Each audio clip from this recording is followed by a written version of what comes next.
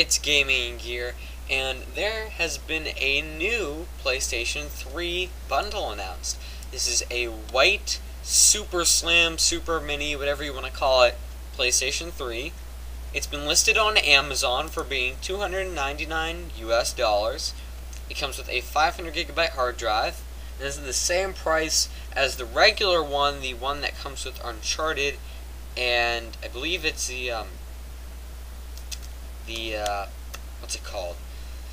I'm forgetting the name of it right now, but it comes with Uncharted 1 or 2 and the Infamous, that's what it was. Infamous 1 and 2. This does not come with any games.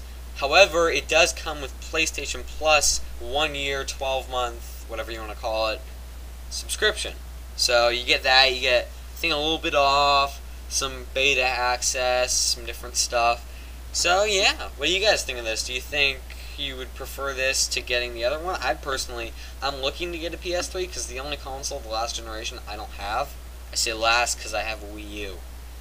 And, I mean, it has so many great games that I probably will buy one eventually.